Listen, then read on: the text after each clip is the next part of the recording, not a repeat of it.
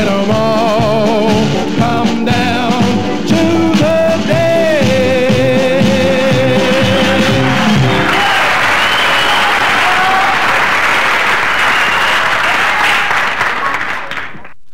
Hi Millwall Tube, reflections video for this afternoon's 1-1 draw with Huddersfield at the Den.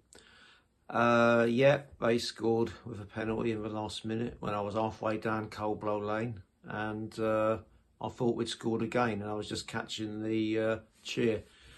But no, it was 1-1, and if I don't sound very surprised, it's because I don't think we deserve to win.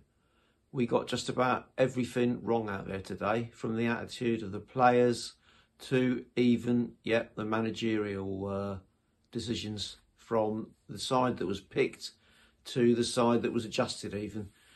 The side that was picked really shouldn't have been drastically different from Wednesday. I don't think there was any injuries carried over from the game against Leicester. So why was Neil Watmore on the bench?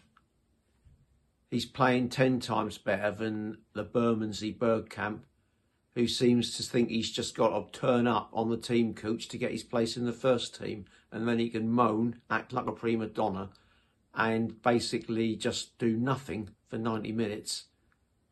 Well, he didn't get 90 minutes, did he? He got taken off on about 69 or 70. If the gaffer thought his job was done, well, it wasn't, was it? And his distribution again was rank. Neil Watmore came on after probably thinking, what on earth have I got to do to get a starting berth? Played in his position and then showed him, if he hadn't gone to have a bath, how it should have been done. So quite what happened there, I do not know. And the other ones, because I can't really be too worried about going into the intricacies of the game, because it's just so predictable and so what Millwall do. Late goals, conceding late goals are our speciality this season, irrespective of how they come around. I will say that Brooke Norton-Cuffy and Ryan Leonard again were the two standouts, and I'd also like to know why, when we were in a position of needing to seal that game up, Alan Campbell was brought on. Alan, please flipping go back to Luton Campbell. Yeah, that's the one. Brought on. When, I don't know, I mean, I don't know much about this stuff, as I've often said. I don't know what it is, I just know how football's round. I mean, after 70 or so minutes, I wouldn't have thought the away team were getting tired, or their defenders were getting leggy, and someone fast and pacey might have turned the game completely.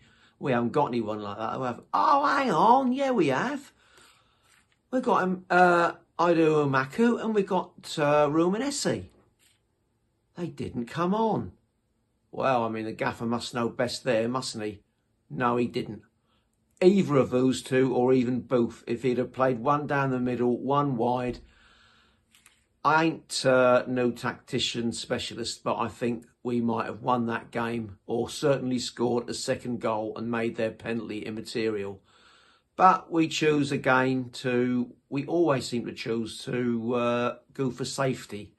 And I thought that had gone out of a window. But yeah, you could say it's down to lack of confidence, but that shouldn't really affect the manager. This is his honeymoon period. This is where he can do things like this and not get judged for them. But I don't think Alan Campbell is ever going to win us a game, whereas Ruminesi and Ido Omaku would win us a game, as would Neil Watmore, as opposed to Zion Fleming. Fleming was lucky. Yeah, I know, he's gone from the Bermondsey Bergkamp to Fleming, but there you go, it's football.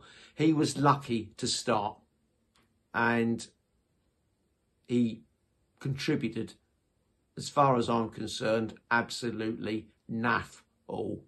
So, yeah, Huddersfield didn't create a lot. We didn't create a lot, really. And if you was looking at it as a neutral, you would probably think a draw would be a fair result here. And guess what? It was a draw, 1-1.